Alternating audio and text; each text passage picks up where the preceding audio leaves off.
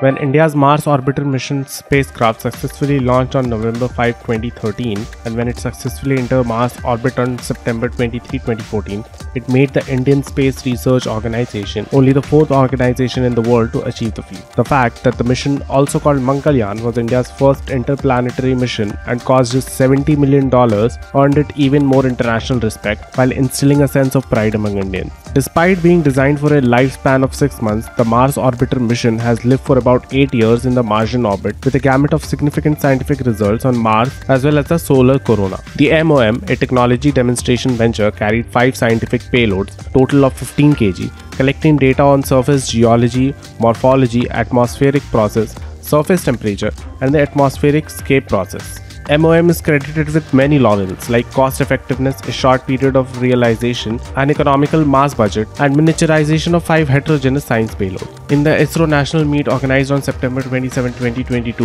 ISRO shed light on the scientific feats achieved by the orbiter. ISRO also explained that the orbiter lost communication with the ground station as a result of a long eclipse in April 2022. It was then declared that the spacecraft was non-recoverable and attained its end of life. The mission will be forever regarded as a remarkable technological and scientific feat in the history of planetary exploration.